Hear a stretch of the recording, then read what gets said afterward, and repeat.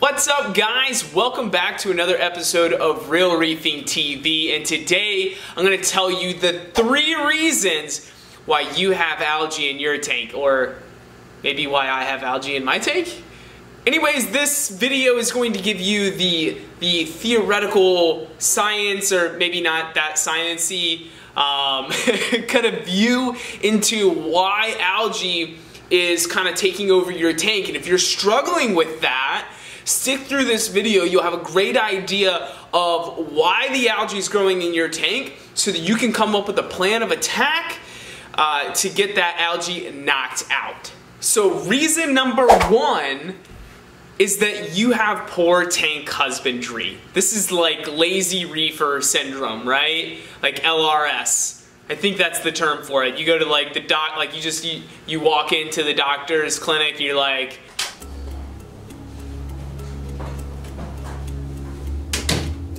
"Hi doc, how you doing?" "Good. Have a seat." "Okay. So you're fine?" "Okay. I'll just get comfortable." "So what brings you in today?" "It all started 3 months ago. I've started to notice patches of it showing up here and there." "Okay. Interesting. So tell me, when was the last time that you've replaced your filter socks?" "My filter socks? I don't know. I probably haven't changed them in about 3 weeks. But they're not overflowing yet, so I don't see a problem with that." "Okay. Write that down. And when was the last time that you've done a water change?" "Hey, I heard you don't have to do water changes as long as I heard you don't need to do water changes." "And your skimmer? Yeah, when's the last time you've cleaned your skimmer?" "My skimmer? Well, I empty it out every now and then. At least, you know, at least it's still skimming something out." "You haven't cleaned the neck. Okay. I think I know what's wrong.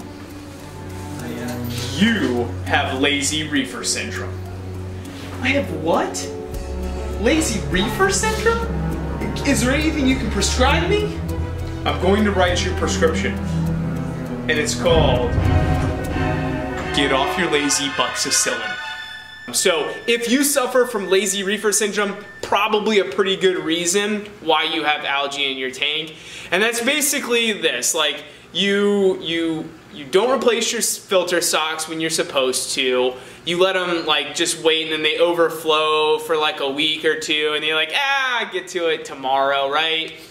You may have lazy reefer syndrome. If your skimmer cup runs over on a consistent basis, you may have lazy reefer syndrome. If there is an inch thick of skimmate gook on the inside of your skimmer neck, you may have lazy reefer syndrome. If you can't remember the last time you did a water change, you may have lazy reefer syndrome, or like what I like to call LRS. If your GFO is harder than a rock, you may have lazy reefer syndrome. Reason number 2 you have algae dominating your tank is that you have too many fish. Either that or not enough biofiltration, meaning rock, sand, ceramic media, whatever biofiltration you have in your tank, you don't have enough of it to handle the bio load in your tank. And so what it takes to feed your fish and keep them healthy and happy is too much bio load for your tank, you're going to have too many nutrients, nitrate and phosphate, and that's what's going to pollute your tank. It's going to give the algae the fuel that it needs to thrive and survive, and that's why you're going to have algae overrunning your tank. So remember not to add too many fish. There's no great way to know when you've hit your tank's limit, but it's important to watch and monitor and go slowly as you're adding fish. Which brings me to my next point, point number 3, the third reason why your tank has an algae problem is an imbalance in the ecosystem that is this small box of water that holds all of these animals. And so if you add too many fish too fast, you're gonna have an imbalance because you're going to need to feed those fish. Too quick, too fast, also just by them being in there and breathing, they're releasing ammonia. That requires extra, it requires an extra load on the biofiltration in your tank, and that bacteria may not be able to keep up, right? And so what ends up happening is you have, again, too much nitrate, too much phosphate, and you're going to end up polluting your tank. Same thing goes for, oh, well, I haven't really been feeding that much lately, and so I really want to kind of catch up, and so I'm going to be dumping a lot more food in, just to really kind of get my fish eating a lot more and get them more healthy. And that sounds great in theory, but if you do it too quickly, again, your biofiltration doesn't have time to catch up. And even if it does catch up, it's converting that ammonia to nitrate to nitrite to nitrate, and you're going to end up with that fuel for the algae.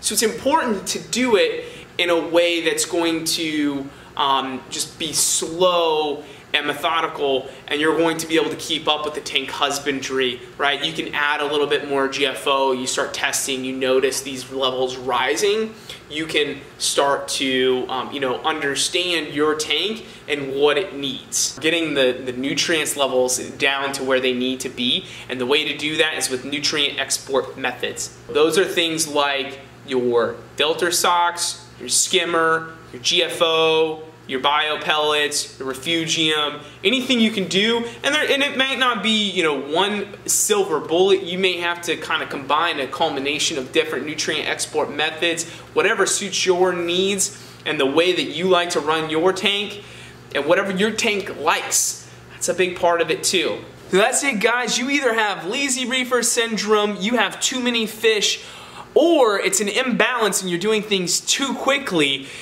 Either way, it provides fuel for the algae to consume. Algae needs one of three things. It either needs sunlight, water, and a fuel source, so either nitrate or phosphate. And if it has those three items in any capacity, you can end up with algae in your tank. And if you let it get out of hand, ladies and gentlemen, you'll end up like this guy, and your tank will be overrun. Hopefully this has helped you guys understand a little bit more on why the algae grows in our tanks and what kind of things can set off that chain reaction that starts the kind of the problems that we create for ourselves. And if it gave you any sort of value, just go ahead and tickle that like button for me. I'd appreciate it. Smash it if you so desire. Whatever, stomp it. Do whatever you gotta do. But let me know in the comments below what nutrient exports you guys like to employ. I'm gonna link up in the description below some of the things that I like to run on my tank to keep those nutrients in check, so you guys can check those out. And then finally, if you haven't already done it, subscribe to this channel. If you're all the way through this video, obviously you found it important. So subscribe for more information just like this one today. You'll get to see more of this tank, more of my smiling face, and the nano build that I have going on in the office. And so y'all already know what it is. Keep it salty, keep it real, y'all. Y'all know what it is. Peace!